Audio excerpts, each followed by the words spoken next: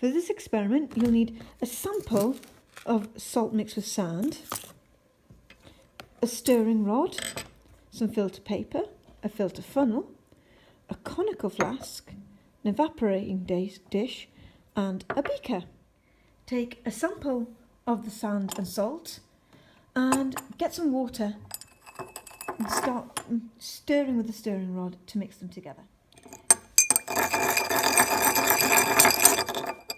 Mix it together thoroughly.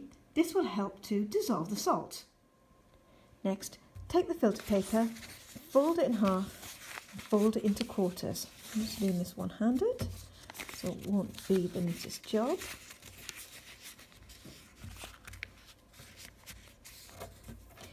And then you take it and one side on one and three on the other so that you can pop it into your filter funnel.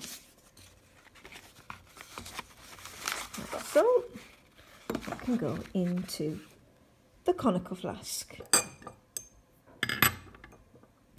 Then you want to pour your mixture of sand and salt into the filter funnel. Try and get it all in.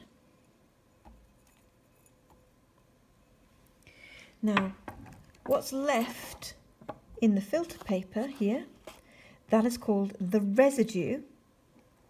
And what has come through, that's the filtrate. Notice I'm not poking the filter paper with my stirring rod. I'm just letting it gradually come out, so I can take that out.